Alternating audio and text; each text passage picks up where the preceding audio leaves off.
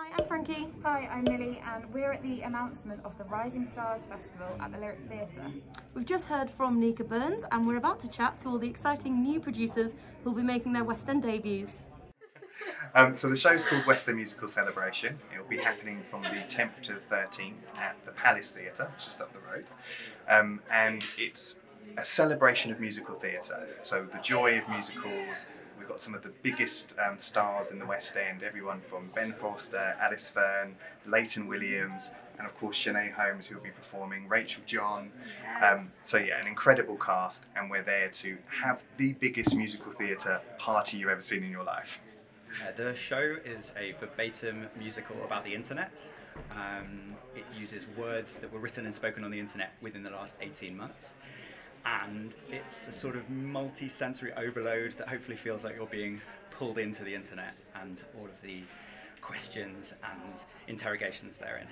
It's a Scott Allan song cycle, and it charts the year in the life of 6 people and the highs and lows that they face, and really examines how even the smallest decisions we make can make long-lasting changes in our lives that stick around forever. So we've put together a really exciting variety show with magic, illusion, comedy, basically everything that the family, that can enjoy together. Show Must Go On Live is essentially a live representation of the brilliant campaign that these guys have set up in aid of the Theatre Support Fund, which is about the West End coming together to kind of celebrate the end of lockdown and theatres reopening again. It stars now Latrice Royale and Willem as the leads in what is a Dragon Christie murder mystery. I mean, it's set on an island. A lot of people go to this mysterious island and people start dying. Of course they do. And you have to figure out who the murderer is, and it's such a great show. It's really camp, it's really fun. It's a very physical, characterful show because he obviously multi-roles, many different roles, as he tells us the story of Michael, who's a character he finds out about by volunteering on an LGBT switchboard. It's kind of like a piece of gig theatre. It's a show about her life, her rise to fame through Drag Race, through the pageants that she did, the documentary she did on Netflix, A Dancing Queen, and it's just about her rise to fame and also everything that we know and love about Alyssa, from high kicks to tongue popping to lip syncing. It's huge and it's really exciting. It's going to be a night of music celebrating West End theatre stars with singing the music of their choice, so from any genres, music they love, music that's personal to them, with a band and lots of chat, so sort of Graham Norton, Jules Holland type feel to it. Yeah. It's really going to, I think the idea is to capture the difference between having something presented to someone and sort of connecting the performers and the audience together, and it's that sort of atmosphere in the West End that we want to reignite, because ultimately it's about the people here on stage and in the theatres together. Yeah, we're excited to show the audience that beyond the curtain, as it were, take them backstage, we'll get some stories from our artists and really sort of celebrate everything that was great about our wonderful theatre. So. In the last 5 years it's a musical, it's a two-hander, it's a conceptual piece in that it's a romantic story telling the story of Kathy and Jamie. The male story is told in order of their romantic relationship, and the females goes backwards, and they actually only meet in the middle at their wedding day. It's interesting that some of the hurdles, and I think that's part of what this festival's about, is that some of the hurdles that we would generally experience as new producers trying to get into the West End, some of those have been removed. And COVID has obviously created its own challenges, but it's also created opportunities for young producers like ourselves and young black producers like ourselves to be able to do a show, actually get it into the West End and get that kind of stage for ourselves, which has been wonderful. The thing that's usually the biggest barrier to producing, especially new producers, is money. It's something that takes so many years to build up the black book of investors of what theatre producers have, and Nimax have been so wonderful at kind of reducing those barriers in that sense. But I mean, the biggest barrier is just in terms of everything else that isn't in our control, like government restrictions. And it's always a hurdle, but it's always exciting putting on a new musical, because I think sometimes audiences want to see things that they're familiar with, but I'm particularly interested in new experiences that speak to the contemporary moment and that are disruptive and fun and strange and new and innovative, and public domain is that. And what's always tricky is, as a producer, is you're trying to make sure everyone's having a really good time and is enjoying their work, but it's hard because all the things you'd usually do, whether it's drinks after or just get-togethers and all those little things around it, we can't do. So it's trying to be really creative and imaginative, and not only keeping our spirits up, but also keeping everyone who's within our show's spirits up, and obviously the audience when they get there, and make sure we're as safe as possible as we do that. One of the challenges was we wanted to do something with Scott Allen and with his work, but we kind of came to the song cycle with him, and it was very much a new work. So I suppose one of the challenges was trying to find its place, a way to make that music work and make sense as a storyline. The situation that we're in, the pandemic, it has been a huge difficult stumbling block for everyone around the entire world, and from small theatres to West End theatres. But it's also an opportunity to change things and to look at things differently about how we collaborate, the people that we work with, how we put on theatre, how we break out of the traditional theatre that we've come to know and love. How can we change that?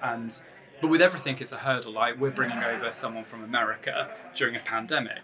It'll be fine, but that's a hurdle that we have to get through, and with the support of Nimax, we're able to do that. The main thing right now is just bringing people over and having to deal with isolation and having to deal with all of this, and making sure that you can get all your drag acts and they can get their makeup on and also get tested and all of these things. So it's really just navigating what COVID means for theatre and what COVID means to make sure that we keep everyone safe as well.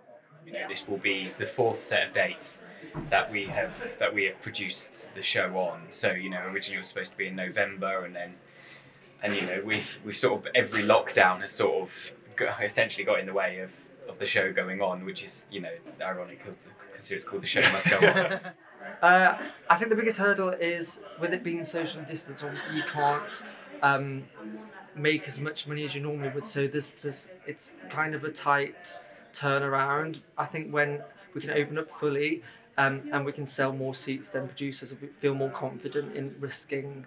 Trying to stay on top of both, how can I actively produce smaller work and make a business and actually support artists, and what do I do about the larger scale stuff that is also ticking along and has to start, and then thirdly, the new shows I'm developing that hopefully are going to hit the stages in 2022 and 23, and staying on top of 10 different projects across different scales. So we've been actually busier than ever. Sometimes that time is short-lived. Like you spend an hour having a conversation, and the next week it's completely a different situation. I think I'm most looking forward to just the feeling of overwhelm of being in a theatre, of that sensory overload. What I'm most excited about is standing on a stage with a mic in my hand on the West End with the roar of a live audience, and I feel like that magic is gonna be just so incredible. I cannot wait for that moment. It's just, yeah, we've all been waiting for it for a long time, and we're ready. That moment when the lights go down and you feel the energy of everyone there who's just been cooped up waiting for live entertainment, live safe entertainment, that moment, and you feel the electricity around the audience. Just being in a room with the audience again, I think. Hearing the audience and hearing their reactions, and just for performers as well, just to give them a place to get back on stage.